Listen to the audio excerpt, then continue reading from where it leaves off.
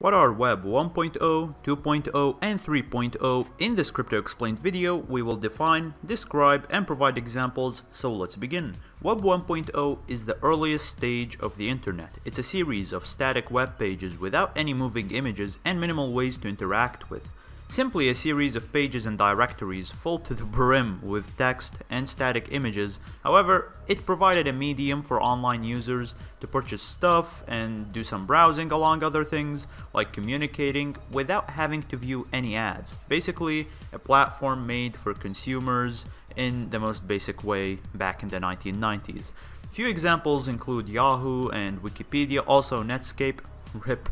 Also, content creation did not really exist at the time, so if the internet did not innovate, then I won't be making this video for you today. Web 2.0 is the current state of the internet. Millions of websites and web pages worldwide providing interactive, user-generated, and social content, which includes all social media websites like Instagram and Facebook.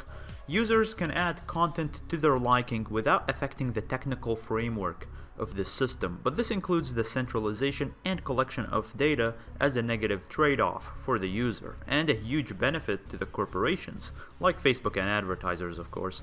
Not to mention the importance of data in this new economy we have founded, it also created over the last decade the ability to leverage it in unethical ways, like selling data to companies or using it to further certain agendas and more. Now, here is the interesting part, and what I believe is going to be the societal transition into a new era, and that is Web 3.0.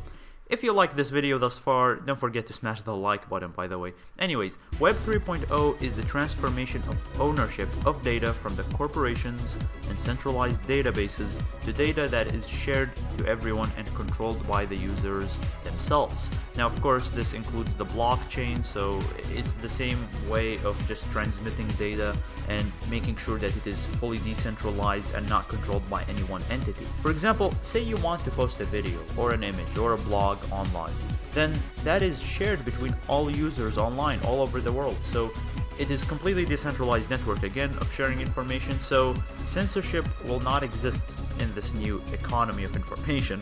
However, this might cause a lot of hateful or undesired content to spread, which is an unethical challenge that still exists, and this is an argument that no one can really answer because there are many different perspectives to how this all works.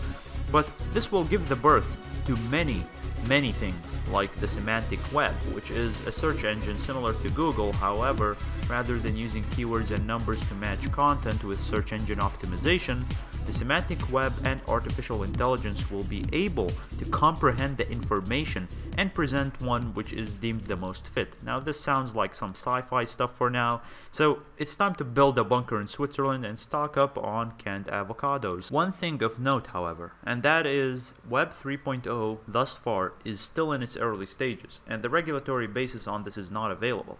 And currently, not a lot of services offer Web 3.0 capabilities, but for example, for blogging, rather than using Blogspot, you can use Steemit, or from Google Chrome to Brave browser, but this is still the tip of the iceberg for now.